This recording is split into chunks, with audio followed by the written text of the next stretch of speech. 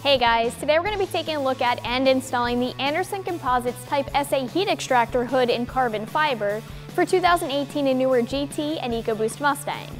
This is going to be a good option for someone looking for something different. So carbon fiber offers a very different look in and of itself, but take away the carbon appearance and the styling of this hood itself is also different. It's a heat extractor hood with large vents all the way up. There are 3 extractor vents on each side of the hood, and they do have removable mesh screens in them that can be easily painted. This is a direct fit replacement, and it is double-sided carbon fiber with a high gloss finish. You will need hood pins and a heat shield for safety reasons and for finish reasons, and of course, gas struts are not recommended on this hood. So keep in mind that carbon fiber can always be painted too if you guys don't like the carbon fiber appearance, or you can leave it as is. It can be a statement piece, or you can grab other carbon fiber items to accent it. This is a good option if you're looking to drop weight or if you're looking for the functionality of having a heat extractor hood like this one. It costs about $1,500 and it's easy to install. I'll call it a 2 out of 3 wrenches in the difficulty meter, and we'll show you how to get it on your car now.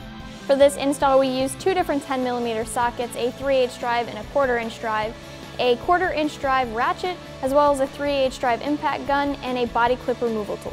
Alright guys, so the first step of your install is obviously going to be to pop your hood. Now we do have a few things to transfer over to our carbon fiber hood from our factory hood.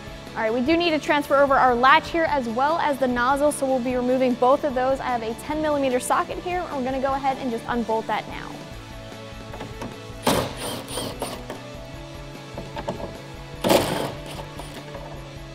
So for our next step, we're going to be handling our fluid line here. So I'm going to use a body clip removal tool, and what I'm going to do is I'm going to unclip it from the hood here. Then I'm also going to remove some of the clips from the insulation, peel that back a little bit, and we'll remove the line. We are going to save removing the nozzles until we actually get the hood off though.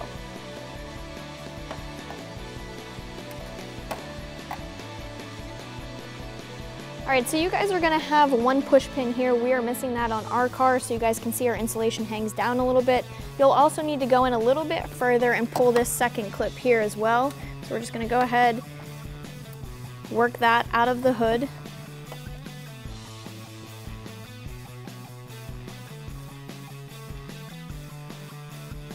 Alright, you guys can see right here where our line connects. We'll need to pull this out as well. But basically what you're going to do is you're going to disconnect the line from here. We'll leave this in the hood for now. We'll pull this clip out. And then we have to reach a little bit further in, undo a couple more clips, and then go to the other side to grab the other end of the line. Alright guys, so now we're going to go over to the other side of the hood. We are going to use our tool to remove the line from the hood here. And then we're also going to disconnect the line right here.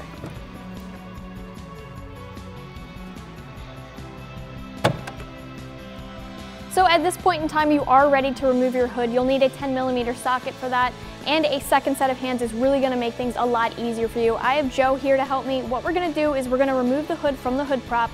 We're going to push the hood up as far as possible, take our 10mm socket, and unbolt the 2 nuts on either side of the hood that are right here. So remove the hood from the hood prop.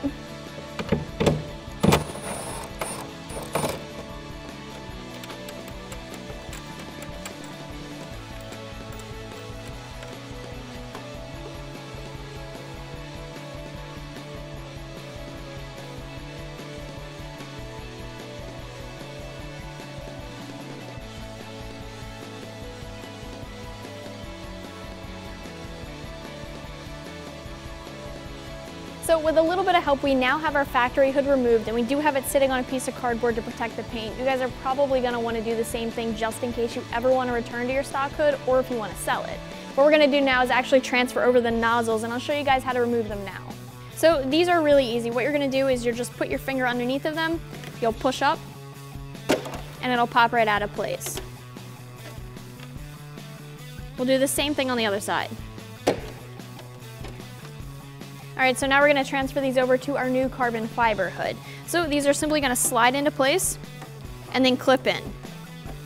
You might have to fish the end of the line through the hole here. Okay, that one's clipped in. We'll go ahead and do the other side as well.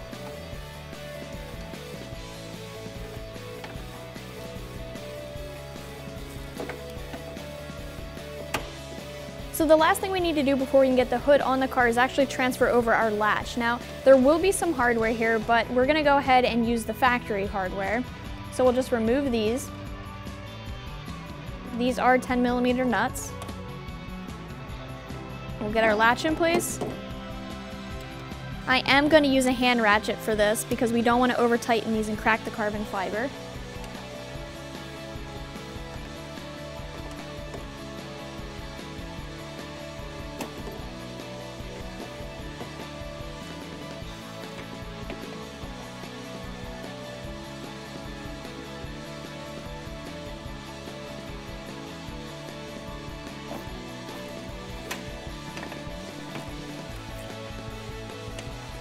Alright guys, so once again, a second set of hands is really going to help you out here. Joe and I are just going to work together to line this up and get it bolted into place. The first thing you're going to want to do is obviously just get your hardware into place. Don't worry about tightening it down yet, because you might need to align the hood a little bit.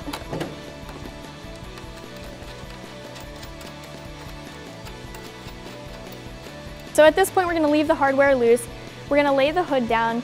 We have to figure out the adjustments that we need to make before we can tighten the hardware down. So we're going to try to lower the hood and just see where it's sitting right now. Going to watch all the corners, make sure you're not going to chip any paint.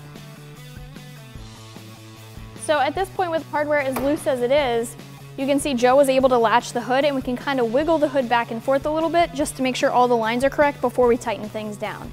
So at this point, Joe and I really like where the hood is sitting and the gap on either side. So by hand, I'm gonna take a 10mm socket and I'm just gonna snug these down while Joe holds the hood for me. All right, so now we're slowly lifting up the hood. We're gonna make sure it doesn't move at all. And I'm gonna tighten these down on this side. Once again, you guys don't wanna over tighten these. You don't wanna crack the carbon fiber. So one of the last things we have to do is reconnect our fluid line. So what we're gonna do is bring this up here, just snap it back into place on both nozzles. And then as you guys can see, there's nowhere to clip our line into, so what we're gonna do is we're gonna tuck it further down into the car just to make it a little bit cleaner. You guys have a couple different options with this. That's just what we're gonna do. You guys can remove these clips too with a flathead screwdriver if you wanted to. All right guys, that's gonna wrap up this review and install. Keep in mind, you can always check this hood out more online right here at AmericanMuscle.com.